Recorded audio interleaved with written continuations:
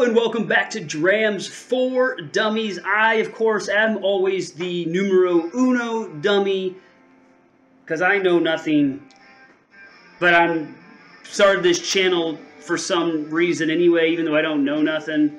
And if you watch the videos, you know I don't know nothing. But that's what we do it for, is for the majority of us dummies that don't really know a whole lot. We just like it, so we're here doing this stuff together and having fun. Sorry, I'm turning down my Black Crows over there, just ripping and rolling, man. They got crazy after that intro. So, let's just dive right into this awesome bottle I picked up today.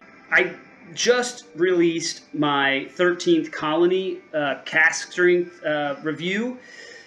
And the gist of, a lot of the gist of the 13th Colony story right now is, what do they disclose? What don't they disclose? Why does it seem like it's kind of a mystery? They've kind of adjusted their labeling to be a little bit more transparent, but still not really transparent.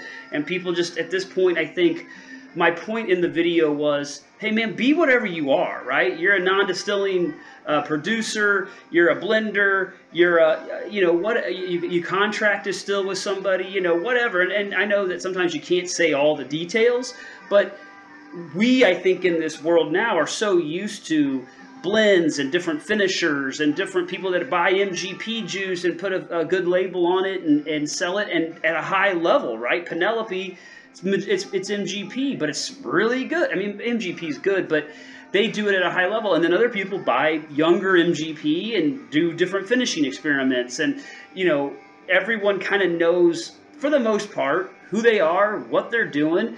And it's a lot of fun, I think, for people just to go, what can be done with the different mash bills? What can be done with different finishes or blends or whatever? So, to say that we're producing this stuff, and we've got, look at our still and all these things, and the reality is we're buying it and blending it like a bunch of other people. Just be who you are. I mean, Barrel King, right? Right here in old Bourbon, Missouri, appropriately named, is just knocking it out of the park with super high level blends of all kinds of different barrels. And then they'll take some of those blends and they'll throw them in a secondary, maybe a used barrel, and, you know, a stag barrel or whatever. They just are doing crazy stuff, and it's like that mad scientist kind of thing that people are doing now and having a lot of fun with. You know, you got Sean and Dan of the Bourbon Junkies up there doing Evernorth now, and doing the same thing: contract distilling, blending, finishing, and being very transparent and showing videos and just, you know, like, here's what we're doing, and we're just having fun with the juice and seeing what comes out of it, you know. So I think we all just want to see that, and I think that there is no better example, and it's been doing it forever, but a lot of years, is the Barrell Bourbon Company, right? They've never ever tried to say they're anything more than blenders, and they're trying to show people that taking different juice from different places, blending them with the different age statements and mash bills, like, how can we create a bottle and a profile that's greater than the sum of its parts, right? So I've always loved them, and I think that's what's happened in all the mix and all the unicorn chasing and all the new hotnesses and the 13th Colonies and the whatever, is that Barrell's kind of been a little bit forgotten. And I think they know they have this issue too, where they do everything at such a high level, but everything kind of starts to literally look the same. Their labels all looked the same for so long, and it would just have a little 32 or 33 and 34 for the blend number. And then they were disclosing information, but they weren't disclosing all the information. You know, it was some things a little bit kind of, and I think some of that might have just been on their part, thinking our label can only carry so much information without being very busy or tiny print, so we're going to show the highlights. But as people have gotten more and more into the idea of these blends and understanding that, and wanting to know the science, wanting to know the makeup and the mash bills and the age statements and all that stuff, and where you know, what part of the country is it coming from, Barrell has stepped up very recently and started to put out more information on their labels. And if you've seen their brand new label that's of the batch that's getting ready to come out, I want to say it's 39, 36, I can't remember. You know, the batch number is huge, so it stands out a little bit. And so if you see two sitting next to each other, it'd be very clear that these are two different batches. but then they're breaking down very specifically the percentages of each mash bill, what each mash bill is, then what that becomes the derived total mash bill kind of this bottle, what states they're coming from. I love their transparency. So anyway, so if you haven't heard, that Barrell has put out this bottle, Foundation, with a 5-year age statement at 100 proof, and the intention of this bottle is that this is going to be on the shelf all the time. It's going to be not like a batch, not a one-time, got to grab it or you miss it, that this is something that they can consistently, it's always going to be a blend of a lot of different barrels and types and mash bills, but something that they can consistently, a profile they can get to, that you can basically find this, and you kill this bottle, you go back to your store, you pick up another one. I'm excited to try this. Every day, Barrell Bourbon Company, they want it to live on your shelf all the time sipper that has a 5-year age statement, a $50 price tag, and but a bunch of juice from all over the country in it, all the way from 5 years to 9 years. Yeah, it's really nice. You're getting all the baking spice. At first blush, I kind of was like, I mean, you're kind of in a stone fruit world. It's not citrusy by any stretch, but we're definitely in a more bold fruit than the apple, right? You're getting the oak in there, you're getting the caramel in there, so it's very traditional, but also definitely on the brighter, punchier, a little bit spicier side of traditional, but it's really good. And again, what I love is, to me, a quality pour, has a great nose with a lot of depth. I love the nose of things first and foremost, but that every time you come back, it's different. And something like, again, I keep throwing back as the most recent in my memory, right? But something like the 13th Colony didn't really do that. It was good and solid. It was really good in the nose. But whatever it was giving you was just kind of giving you that every time. And that's fine to kind of get in a pocket and stay in it. But it's what it tells me, if the nose is different each time you smell it, is that there's complexity within the pour, right? And of course, knowing how many different barrels and ages and states and just mash bills there are in here, it's not surprising. But let's get a score on it. It's just getting richer and sweeter as it sits in here and it warms up a little bit. Again, my second pour of this will probably be even richer. So I kind of shortchanged it by giving the neck pour its review, but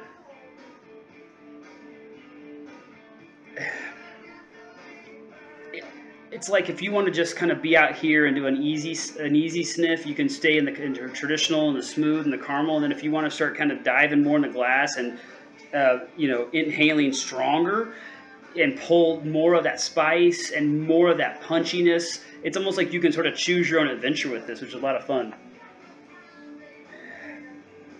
I'm gonna go with my 8. That's an 8 nose.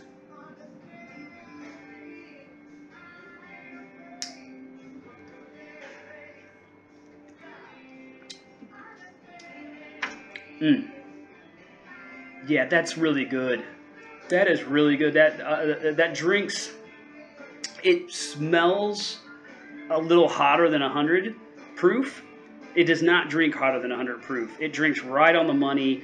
It's smooth. It's easy. It's rich. It's viscous. But the sweetness, so it's rich and viscous. So that in that depth, and that the caramels and the oaks come through right away. But the sweetness from the nose still comes in there too. So we're going to talk about layers, complexity. It's not just one note. Lots of things are happening at one time, but it's not happening in a aggressive way. It's not pop rocking and popping in the mouth. It's not zigging and zagging all over the place to make you kind of have to, drink it a certain way or keep up with, kind of pay attention to how what you're doing. You can just bring this in, drink it easy. It's going to drink easy, but it's going to give you different layers within that nice sip, which is a lot of fun.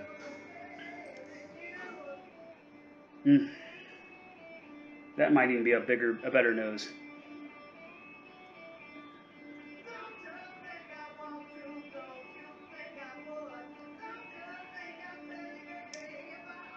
Okay, so now I'm starting to feel like on that drink that the palate itself right there might be a little bit weaker or simple. I don't say simple, weaker, less complex than I would love. I like it to sort of do a little bit more. It feels rich and viscous and satisfying. But I think where I was on the first drink, where I was kind of going, it's doing a lot of things, is back palate. So it's still palate, but into the finish. I think the finish on this, it might be its strongest point. And so when you bookend that strong nose with a strong palate, and then this sort of easy drinking center, right? That creates a pretty accessible, which is what they want to be, everyday type drinker that you can give to your friends and family. But I don't want to give the breakdown yet. But that's where I'm heading. I think that this is going to be a home run for Barrell at this moment. Let me get a score on this though. Okay. I'm going 7 on the palate just for now. I'm running out of juice, so I won't have a second pass. But on this last drink where I'm really thinking about the finish, I'm gonna kind of try to put it all together for us.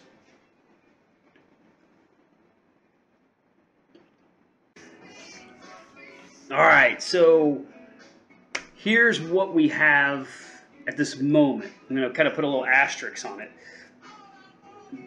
I've got this as a 7.7 bottle, 8 nose, 7 palate, 8 finish.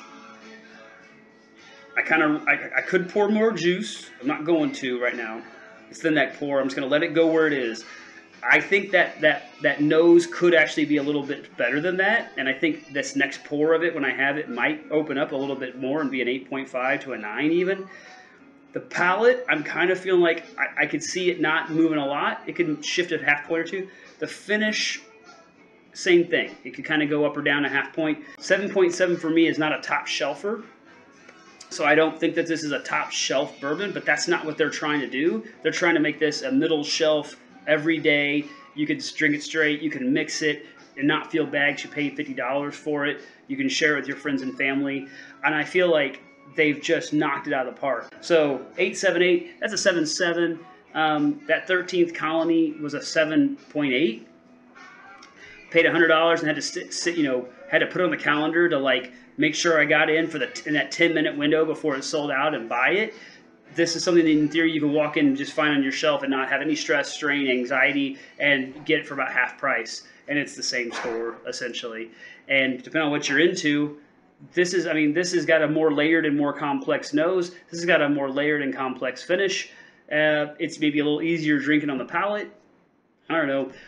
I would say again, pay attention. If you've kind of forgotten about Barrell for a while, get back to them. They're just doing what they do. They're just locked in. They're not trying to do bells and whistles, and they're not trying to do clickbait, and they're not trying to, be the hot thing, the hot unicorn that you're chasing. They're just trying to do a good, great thing consistently. And I feel like we all need to be paying more attention to these guys and stop chasing the other weird, shiny objects, right? Go get the thing that's on the shelf, get the thing that's priced right, get the thing that knows what they're doing, and let's let the other stuff go, because more often than not, the other stuff is just noise. It just is. That's what I got for you. Thank you guys for being here. Thanks for letting the cats interrupt us, the wife interrupt us, the music, the Black Crows were crazy at the beginning. Like, whatever part of this ends up in the mix. Thanks for being here for all of that. Love you guys. Love what you're doing. Hopefully you're subscribing. Hopefully you're sharing this with your other dummy friends. Hopefully you're thinking about being a patron and supporting this even more. If you're doing that, I really love you. But either way, you're awesome. Thanks for being here. See you next time. Bye.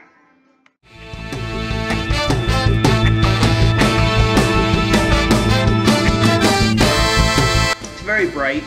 It's very...